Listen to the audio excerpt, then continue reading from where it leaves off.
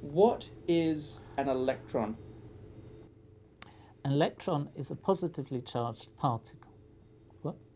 An electron's not positively charged. I'm sorry. That's a positron. Sorry. What is an electron? Electron is a negatively charged particle, and it is enormously important in chemistry. You can make electrons quite easily if you take a light bulb like this and put it into a vacuum. Well, break the glass and then put it in the vacuum. If you heat up the filament, just like switching on the light bulb, then electrons will come off it. And so they're not difficult to make. And they were first made or first observed by the famous physicist J.J. Thomson in the end of the 19th century, I think maybe in 1897. Mendeleev didn't believe in electrons. He thought atoms were solid and you couldn't break them and weren't made up of anything else. And he believed this till he died in 1907. But electrons are enormously important for chemists, far more important than protons, because protons and the nucleus are important, but we don't talk about it every day. But we define a bond between two atoms in terms of pairs of electrons being shared between them. And if there's only one electron, we then say there's half a bond.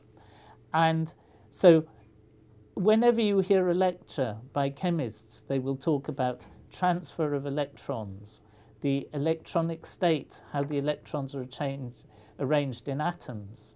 And so it's absolutely fundamental.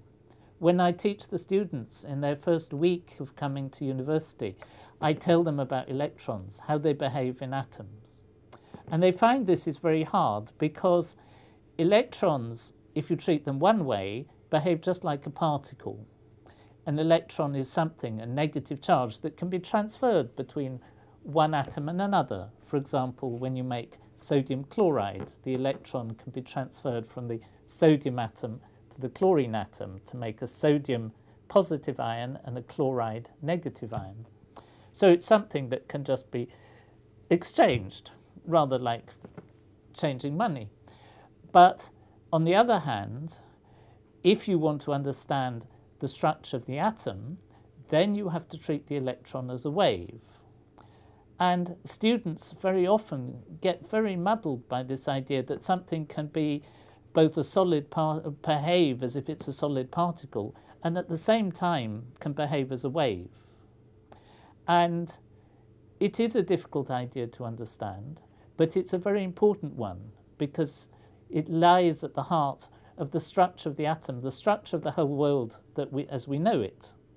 And so it is up to people at university like me and my colleagues in physics to try and explain to the students how we understand it.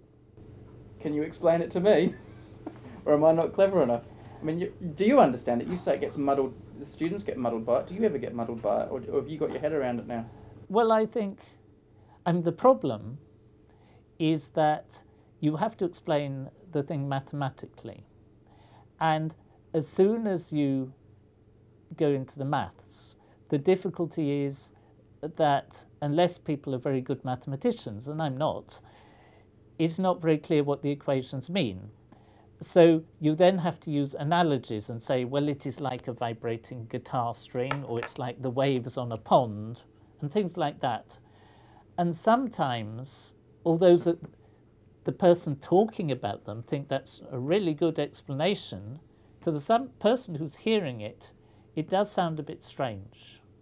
And one of the things which I think perhaps students find particularly difficult is that when you're treating the electron as a wave, you can't really talk about it being there or there or there, because a wave is everywhere in the volume that you're considering.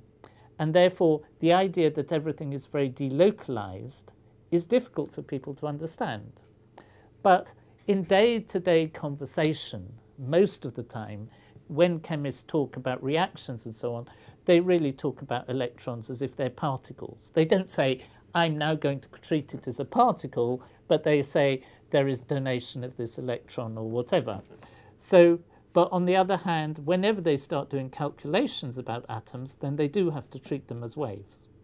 One thing I always thought, this is something I always thought for a long time, and in the last 6 months I'm not thinking it anymore, tell me if I'm right.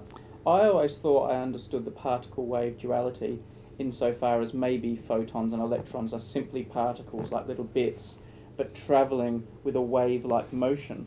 That's not the case, is it? It's not the case of a particle that's moving in a wave-like motion.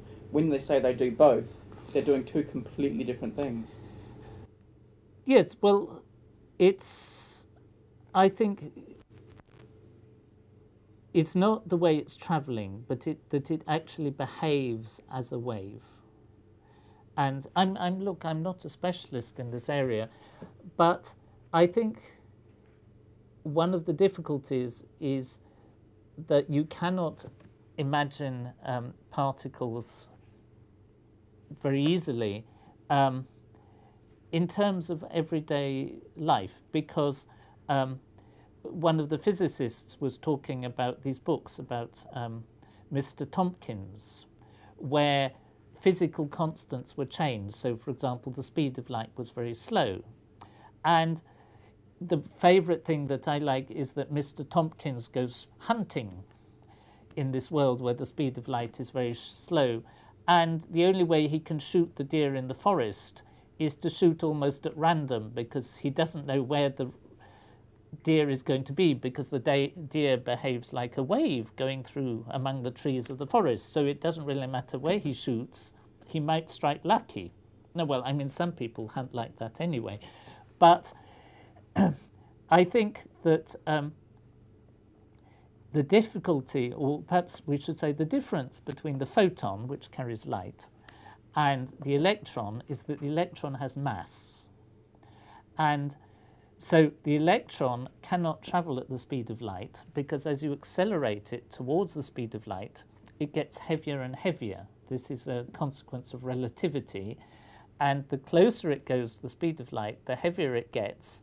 And so it can never go quite at the speed of light. It can go at 99.999% of the speed of light. The photon, on the other hand, has no mass. The mass is zero, and therefore there isn't a problem, because the mass doesn't increase, and that's why photons can travel at the speed of light. Okay. You happy? I'm happy. What about you?